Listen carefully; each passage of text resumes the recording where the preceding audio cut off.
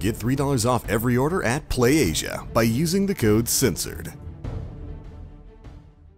Tokyo Mirage Sessions Western censorship is something that I'm sure most of you are already well aware of, but just in case, there'll be a link in the description to Censored Gaming's full report on the vast amount of changes that the game had when it was localized outside of Japan. The only explanation that we've ever had for the title's large amount of changes was from a Game Informer article back in April 2016, where the site reached out to Nintendo regarding their localization plans for the project. Nintendo's response was as follows: Tokyo Mirage Sessions was localized by Atlus in a way that is consistent with the localization work they do on the games they publish. It was a priority to ensure the game feels familiar and appeals to long-time Atlus fans. Any changes made to the in-game content were due to varying requirements and regulations in the many different territories Nintendo distributes its products. So the official explanation for the edits were due to the varying requirements and regulations in many different territories. However, this still leaves many questions. What exactly are these regulations that they are referencing, and in what territories? The full story for why the game had such heavy changes is something that many people are still curious about, and Censored Gaming was recently made aware of something that may help to further explain things. Over on the Censored Gaming subreddit, in a post discussing the localization of the new Fire Emblem Echoes, a poster informed Censored Gaming of something they had discovered regarding some very early trailers for Tokyo Mirage Sessions. Sonic X9 speculated that the changes may have been due to the ESRB advising Nintendo that the game would otherwise be rated mature. What made them say this exactly? Well, it turns out that in multiple early trailers for the title, and these trailers date way back to early 2015, the trailers were given a "this game is anticipated to be rated mature" message by the ESRB. Note that the use of the word anticipated means that the M rating was not guaranteed and that final ratings can sometimes differ. But as we know that the ESRB can advise publishers during development and offer insight into what rating they will be likely to receive, this discovery does suggest that this could have been possibly why. The final release of the game was given a teen rating but had many changes toning down content. Again, there will be a link in the description to the title's full censorship report detailing these changes.